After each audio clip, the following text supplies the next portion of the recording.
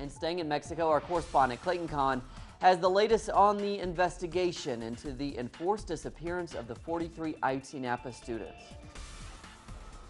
In a brief interview yesterday in front of Mexico's Supreme Court, Miguel Osorio Chong, the country's interior minister, effectively expressed that the independent team investigating the case of the 43 disappeared Ayotzinapa students will not have access to interview members of the military who are stationed in and around Iguala, Guerrero, where the students were forcibly disappeared by police on September 26th.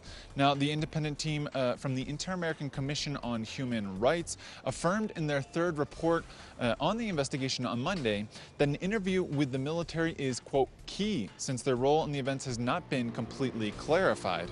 Now, Osorio Chong said that the Attorney General's investigation and findings have been transparent and clear, declaring that the students were killed by an organized crime group, cremated, and their remains dispersed in a river.